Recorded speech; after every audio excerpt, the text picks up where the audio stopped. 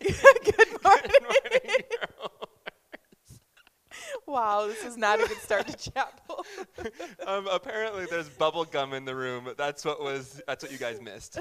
We don't know where it is, but there's bubble gum. I just smelled bubble gum. No big deal. That's the side effect of pregnancy. She has mega nose. That's fair. That's fair. So, folks, we are here with Ice Cream Coffee Chapel. Ice cream coffee. Oh, that reminds me of Silver Lining I so love much. Ice cream coffee. Oh. Remember their cowboy coffee or cowboy cookie? Yeah, What was it? It's I like don't coffee ice remember. cream with the cookies in it. It's about time to Dang. go back to Silver Lining. It's warm enough now. Yeah. We should do that. You've already been there once this week in a row. Yeah, like twice. Anyway, we actually do have some good things to talk about this morning. I don't know what's on your mind, but I'll get us rolling, and we'll see if we Okay, get cool. to yours too. But so yesterday in one of my Bible reading plans, we're in the book of Matthew. Let's see where it actually is. It's like Matthew 23. But there's people talking to Jesus, and it's Pharisees and Jesus in a conversation. And Jesus is having a conversation with them about how we make a big deal about the way that we present ourselves on the outside.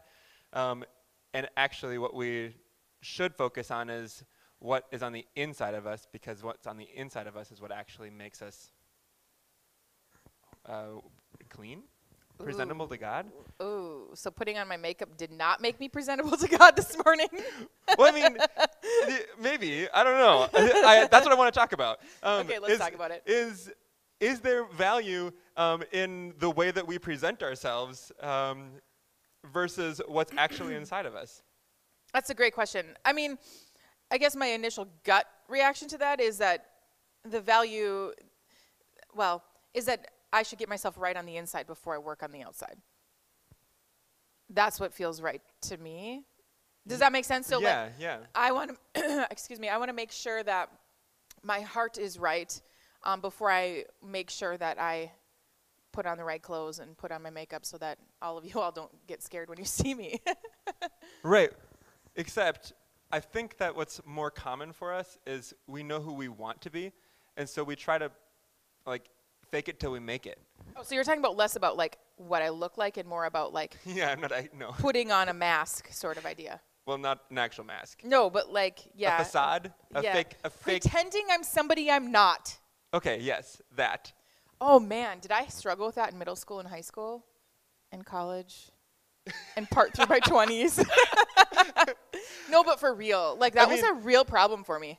I mean, so in this text in Matthew, Jesus is specifically talking to the religious leaders because they put on this big front to look holy and to be prestigious and worthwhile. I just sat up really straight. Hopefully I'm still on the camera. But I think that's something that is worthy of us questioning just as Christians in general. Do we do things just because we're supposed to look a certain way without actually looking to see what's inside? Yes. Yeah, that's a great question. And I think especially when you think the people around you expect you to be a certain way, you really do it then. It's I know Mrs. McKevers, and this is what I expect from her. And so, if I act in any other sort of way that seems outside of that to you, then, oh my goodness, what will people think? It's sort of like that idea. Yeah, I don't know. I did struggle with this. And, it wasn't for me until I actually got my heart right, now that I'm thinking about it, until I got right with Jesus. And when I say I got right with Jesus, for me that was really being confident in who God is, and then in turn being confident in who God has made me to be. And once I finally figured that out, when I was 28, 29, 30, when I finally figured that out, man, was I able to be myself. And I have to tell you, how much I can celebrate that, because I remember there was a time, it was shortly after I think I kind of sort of, really named who I was in Jesus. I was out with some students of mine when I was working at the church, and I had a student, her name was Kelsey, I love that girl, and she looked at me, she goes, Jess, you're, really weird, and you, don't even care. And I was like, I do care. No, I don't care. I don't care. And it realized in that moment for me, like that is a defining moment in my life, because I remember in that moment thinking, it's okay. Like the rest of you can think I'm weird and crazy and think whatever you want to think about me, Grovers. But that's okay. Like it didn't bother me anymore that I could just be who I was. So on the flip side of it though, if I am trying to clean up the things going on in my world, and I know that I'm a mess because I know I'm always a mess, like the first thing that I do because I know I'm a mess is I try to clean up what people see, because I don't want to be that way. Like I don't want to be a mess. So at the same time as trying to clean up the inside, like I still continue to try to put on my best front, my best face, to present who I wish that I was. And I don't, like there's, according to Matthew 23, that's not how we're supposed to live. However, I also think there is a piece that is valuable about, like, we are continually trying to move forward, and like we're not okay with where we're at. I'm going to keep moving forward. And it just makes me wonder, like, where do you draw that line between, like, I don't want to sit where I am. I think even though I'm still messed up, I'm going to continue to push forward, versus I'm just going to put on a front. I'm going to put on a face.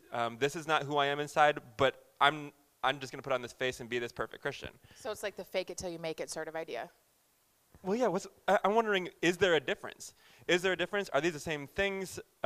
Is faking it till you make it something, and at the same side, like, just not even trying, but just faking it? Are those the same thing? Well, if you're not trying, then I don't know, like that just feels pointless to me. But I think we do it. Oh, I'm not saying we don't. I'm definitely not saying we don't. But it does feel really pointless just to like put on this front for everybody, but then not clean up the inside. Yeah. Like that is really a pointless endeavor, because then it's just living a fake life.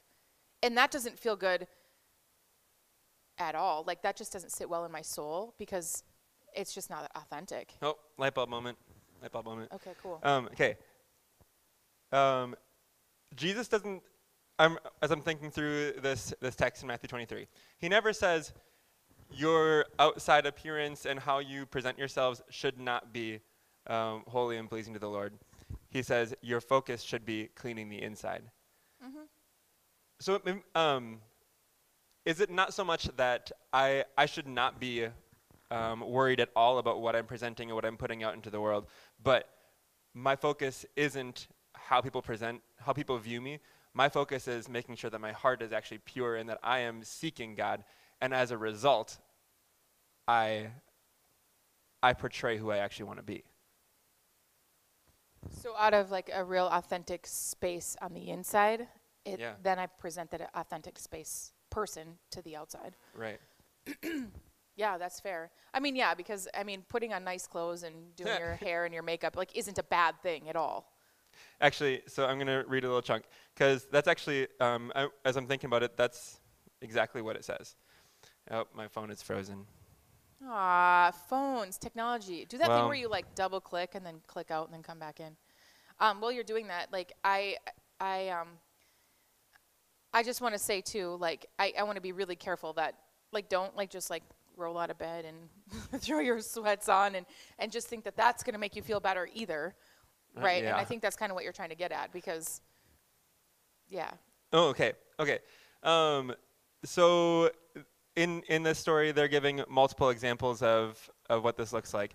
But one that I thought was interesting is that if you want to clean a cup or a dish, you clean the inside, and while you clean the inside, the outside also becomes clean. And I don't know, maybe this is a bad cleaning practice, but when I wash my dishes, I definitely wash the insides, and then I just like take a quick little go around the outside. Me too. Because in the process, I mean, quite literally, as I'm washing the inside, the outside gets all watery, and then I'm just need a quick little rinse in the outside, and it looks okay.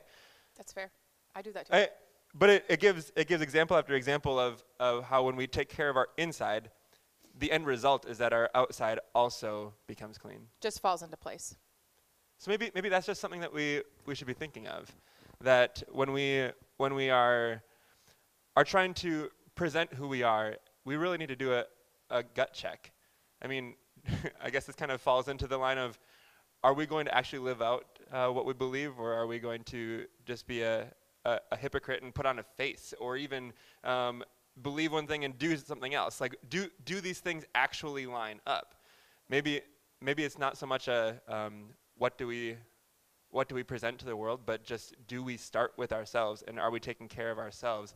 Because what we do with ourselves is what comes out of us. Awesome. Hey, I think we should probably wrap up. Okay. So I'm going to say a quick prayer for us, Okay. and then we'll bid you adieu. Adieu.